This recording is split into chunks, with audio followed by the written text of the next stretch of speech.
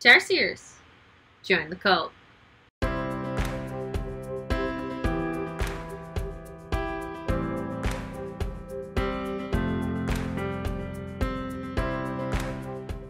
Let's talk about tarsiers, probably the weirdest primates out there. Let's look back at our tree. We have strepsirrhines on one side, haplorhines on the other, and here are our tarsiers.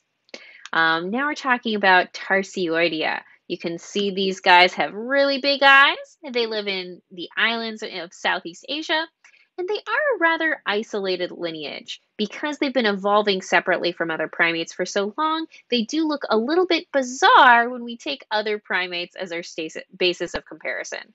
But really, they're simply the best.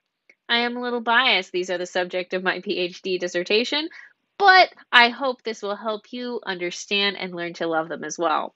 In the past, when I have asked my students what my name is, one of them told me I was the Tarsier lady. I'll take it. So tarsiers, first of all, they are nocturnal, and they are also a study in extremes. We see extreme eyes. Just look how big those eye sockets are. Extreme in their legs, and also extreme in their tarsal bones. I do also want to note here that unlike other haplorhines that have complete orbital closure, tarsiers only have partial orbital closure. It's unsure whether this is simply unique to them or it's just their eyes are too big, they are physically unable to have that full orbital closure. People like to debate about what's going on all the time. But let's look a little bit more specifically at some of these traits. One of my favorite facts is that tarsiers are the only entirely carnivorous primate. While other primates also eat other animals, tarsiers are the only one to do it in entirety.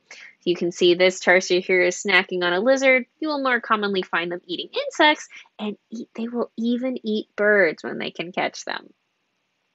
Tarsiers are specialized leapers. Their legs are very long, but they have also elongated their tarsal bones or their ankle bones to make their legs even longer. They also, at least some species, can communicate in the ultrasound. And the Sulawesi tarsiers sing lovely songs to each other when they're trying to coordinate to get back to their home tree. But let's talk about their eyes, because there's a couple of interesting things going on here. First, their eyes are larger than their brain when you take both eyes together. They also have a central retina with high cone density, like other haplorhines, and they have a macula lutea with a fovea, and they have this extreme orbital hypertrophy. You can see how big it is because we have two words that mean big, extreme, and hyper. These eyes are just crazy big. Now let's look at a couple of these different species. We have at least 12 different species within our tarsiers, and you can see there's some variations in coloration, but also how fluffy their tail is. There are also a little bit of size differences where some of them are a little bit smaller than the others. But let's look at a map to help better understand where different tarsiers live. We have our Philippine tarsiers, or Carlito-Saricta. We have our Western tarsiers, or Cephalopithecus bancanus. And then we have our Eastern tarsiers. We have many different species of tarsiers. You might notice on this map here, some of them are saying Tarsius for all species, but we have updated it, and now I believe there are 3 genera within this group. We do have a basic idea of how these genera are related to each other. Tarsius is basal to Cephalopithecus and Carlito, and we can look at some of the differences amongst them. One interesting thing to look at is the number of chromosomes. Tarsius, or our Sulawesi tarsiers, have a relatively normal number of 46 chromosomes.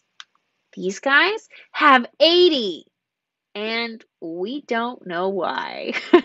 That is one of the questions that fascinates me the most, that we aren't entirely sure what has happened in the chromosomal evolution of this group.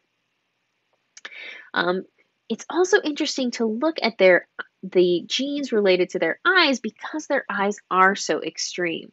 There are different alleles present in different species that are optimal for viewing different lengths of light. So Cephalopithecus bancanus has a slightly different ability to view light than the other Tarsier species. So we hypothesize that there might have been an ancestral polymorphism and potential adaptation to dim light conditions in early Tarsiers.